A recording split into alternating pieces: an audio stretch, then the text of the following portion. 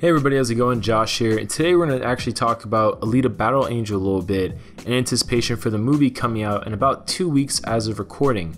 Now, in Alita Battle Angel, Alita has a cyborg body that has various abilities and characteristics, and in the source material, she actually has a few bodies that she wears over different storylines depending on what she's doing. And one of the first bodies she really gets after her initial body is damaged, not biological one, but initial cybernetic body is damaged, is called the Berserker Body.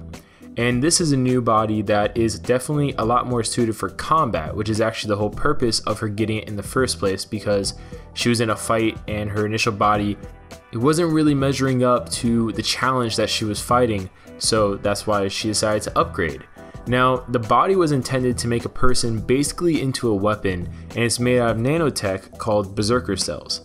This tech was created by Venusians from Venus during the terraforming wars as a weapon to basically destroy and assimilate anything it came into contact to, whether it was organic or inorganic.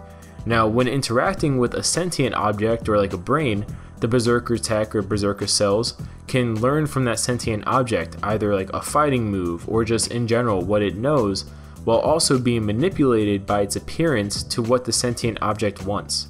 So let's say it connects with you, you can make it have a body, like a female body, a male body, you can have it have a certain attire, a certain look to it, you can control it and manipulate it in that way.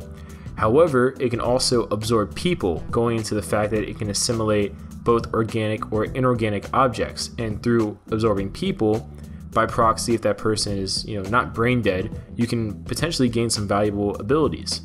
Now, this is actually very similar to the Venom symbiote from Marvel Comics, a lot similar actually to the Ultimate version of Venom in the Marvel Comics, at least the original one for Ultimate Eddie Brock, not the secondary Ultimate Venom we saw during the Miles Morales storylines.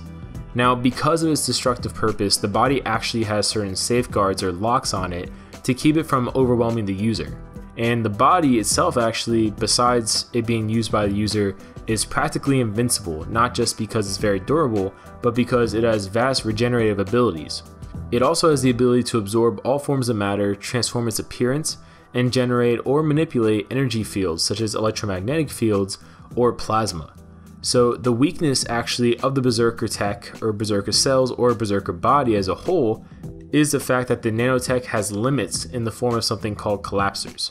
Now basically all collapsers are pieces of tech that are made to combat Berserker cells, because obviously when this was being used during the terraforming wars, other civilizations, the other planets that were a part of it, which we'll talk about in a later video, they weren't really excited about the destructive capabilities of Berserker cells. So they made a combating nanotech, which when it actually comes into interacting with the Berserker cells, breaks the Berserker cells down on a cellular level, which visually to the common person kind of basically takes on the form of dissolving it. And in the source material for Alita during the storylines, it's actually really interesting because like common weaponry starts getting tipped off, kind of like how you have tipped bullets and stuff like that. They start tipping them with collapsers. So it would be extremely effective against the Berserker cells and Berserker body, considering how destructive it is. But comment below your guys' thoughts. What do you guys think about this? Do you think the Berserker body is cool? We'll do a few other bodies Alita has over the next few, days and weeks as we get closer to the movie's public release. And yeah, comment below your guys' thoughts, and we'll see you guys later.